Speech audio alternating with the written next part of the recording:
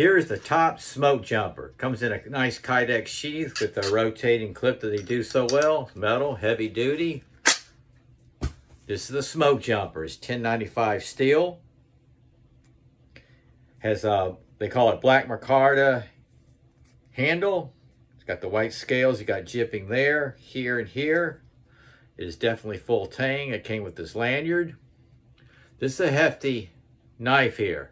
It's 21 ounces with the sheath. I think around 17 and a half without the sheath.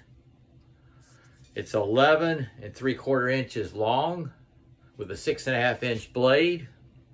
It was designed for the firefighters that go out into the wilderness and woods to help put out those fires, for prying, batoning, and chopping. This is a hefty knife, man. I've been eyeballing this. This is USA made. This is the Tops Smoke Jumper.